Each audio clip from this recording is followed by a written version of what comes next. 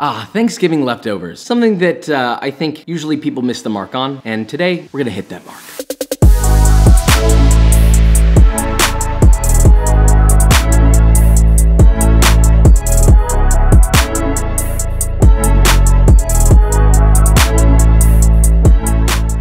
Okay, so today we're talking about Thanksgiving leftovers. I know there's a bunch of Thanksgiving recipes out there for leftovers, but 9 times out of 10, it's like a sandwich with mashed potatoes and cranberries. Enough is enough. We don't always have to just do that. There are other options. It just requires a little bit of technique, a little bit of creativity, and the urge to not waste ingredients, which hopefully you're in that boat. So with all that said, let's take a little adventure and make these, shall we? Alright, so naturally when you're dealing with Thanksgiving leftovers, you'll probably land on breakfast first. I've got a really easy one, savory stuffing waffles. So obviously you'll need some leftover stuffing, 3 cups or 470 grams to be exact. Now just crush that up with your hands, crack and beat together 2 whole large eggs until evenly mixed, separately, obviously. Then grate 1 cup or 85 grams of some nice Parmigiano Reggiano into your stuffing, add your eggs, and don't forget to season with salt. Anyway, mix until thoroughly incorporated. From there, all you have to do is heat up a waffle iron, spray that guy with cooking oil, and look, if it's really big, then this is only gonna make 1 giant waffle for the record. Add your stuffing mix to your preheated waffle iron, close it, and let it cook, checking intermittently until you get a beautifully crisp and golden brown waffle. I mean, look at that. That's it. I mean, that's pretty much it. All you gotta do is plate it up, top it with a nice hot fried egg, drizzle that with some leftover gravy. Don't go skimpy here, put a lot. Then hit it with some fresh cracked black pepper and enjoy in its beautiful simplicity. I just realized that we forgot to do a yolk, runny yolk part, so that's okay. We'll just do it right here, okay? Don't be angry.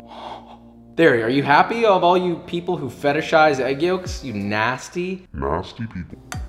You're literally just pressing it into a waffle iron, gravy on top. It makes a whole lot of sense to me. I swallowed an air bubble. Oh God.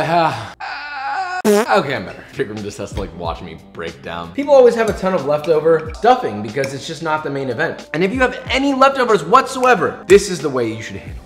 Alright, next let's talk leftover turkey. More specifically, tom kha gai, or tom kha turkey, I guess. Snag yourself a nice medium-sized sauce pot, add 2 cups of turkey stock or chicken stock, get 1 to 2 stalks of lemongrass, bruise that guy up, and rough chop it into evenly sized pieces. Rough chop 6 Thai chilies, slice a 3-inch knob of galangal, if you can get it. You can also sub ginger, because I'm assuming a lot of you might not be able to find that. And last, you'll need 5 kaffir lime leaves, which unfortunately I lost the ones that I had in the freezer, so you can totally sub like 3 or 4 regular lime peel from an actual lime. Not the same, but it'll add a fragrant element that's reminiscent of kaffir. And last, 2 shallots, rough chopped as well. Add all that to your broth, bring that up over medium-high heat just until it comes to a boil, and then immediately reduce to low and gentle simmer for about 12 minutes. Then strain out all of the solids, add your fragrant broth back to the pan, bring it back up to heat, and add 6 dried shiitake mushrooms and 1 pack of straw or hanchimeji type mushrooms. Let that simmer, stirring occasionally until the shiitake are rehydrated and the hanchimeji are cooked through. You can also use button mushrooms. From there, just mix in 1 can of full-fat coconut milk and season it with 1 tablespoon or 15 grams of palm sugar or light brown sugar, 3 tablespoons or 45 milliliters of fish sauce, and 3 tablespoons or 45 milliliters of fresh lime juice. Mix all that together until thoroughly combined. Finally, shred or chop up half a pound of leftover turkey meat. That could be breast or thigh, whatever you like. Add it to your hot soup and let it sit for about 5 minutes or until everything is nice and hot.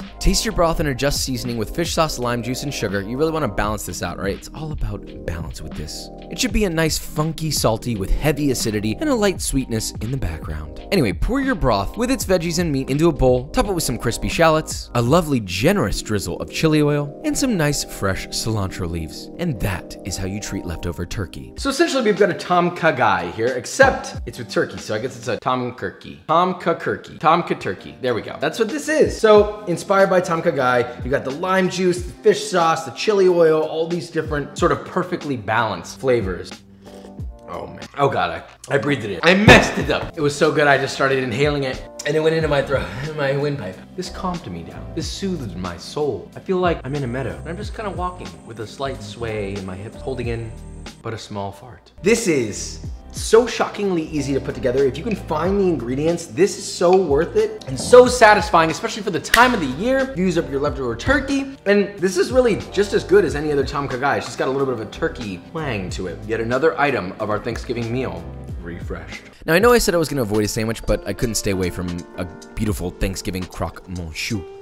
Monsieur? Yeah, you know, we know how it goes when I try to pronounce pronounce. So to make this, start off with a small sauce pot and add 3 tablespoons or 42 grams of unsalted butter. Heat that over medium heat. Then once that's melted, add in 3 tablespoons or 28 grams of all-purpose flour. Whisking occasionally for about 1 minute, then slowly whisk in 1 3/4 cup or 437 milliliters of whole milk. Keep whisking constantly and heating until that's nice and thickened. Then add 1½ cups or 120 grams of grated Gruyere cheese. Keep whisking and heating until it's completely and totally melted. Then turn off the heat and whisk in ½ cup of leftover gravy if you have it, and season it to taste with salt and pepper and a small pinch of fresh grated nutmeg if you got it. Now get yourself 2 slices of bread and add any leftovers you want in there. Anything you want. Here I added some nice grated cheese, melted that a little with a torch for the culinary hype beast moment. Some leftover roasted butternut squash, some Thanksgiving turkey breast, a nice generous drizzle of gravy, some mashed potatoes on the other slice, some more cheese, then crown your king. Get yourself a pan, add in a little knob of butter, and heat that over medium heat until the butter is melted and bubbling. Add in your sando and toast it beautifully on both sides. It should be about 2 to 3 minutes per side. Once that's nice and toasted, place it on a foil-lined baking sheet, cover the top with your creamy Mornay cheese sauce you made, a fatty grating of extra Gruyere cheese, and pop that bad boy under the broiler until the cheese is melted, about 2 to 3 minutes. Then take your absolute unit of a sandwich, slice that brother in half, and watch a cheese pull that'll make you notice that you ain't never seen 2 pretty best friends when you take that first bite. That's a stupid TikTok reference, I don't know. So we have a sandwich, but not just any sandwich. We've got essentially a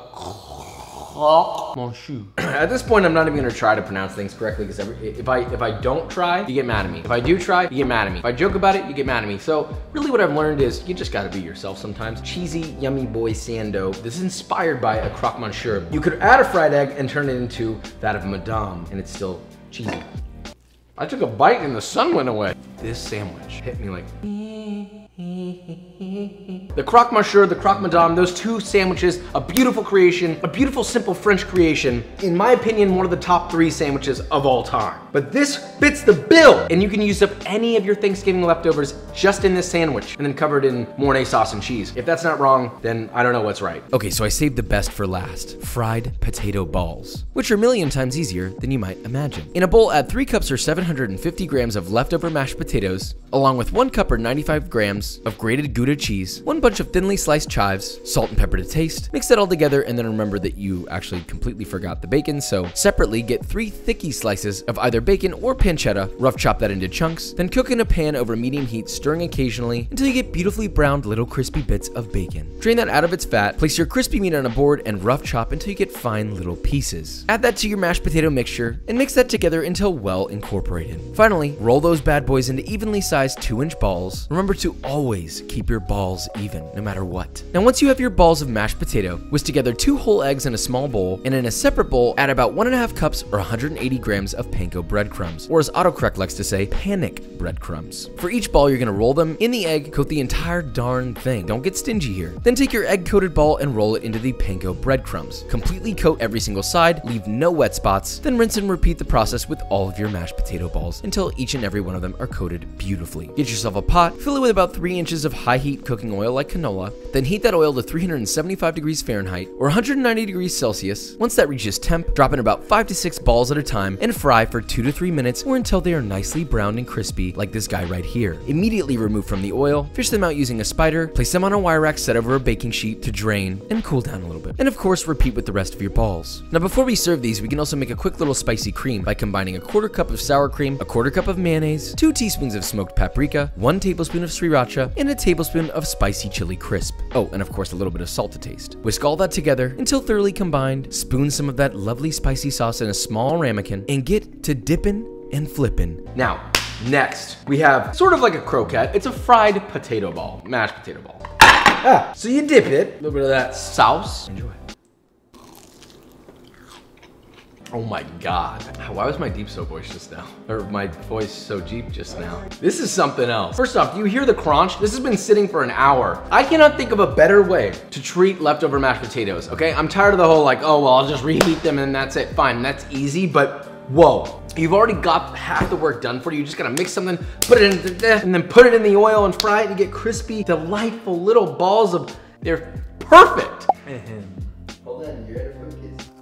Oh, you did something. To get the best shot, you really kind of have to have your back like this. That's me all day, yeah. You wanna know what else is full of big holiday birds and plump mashed potato balls? B-roll.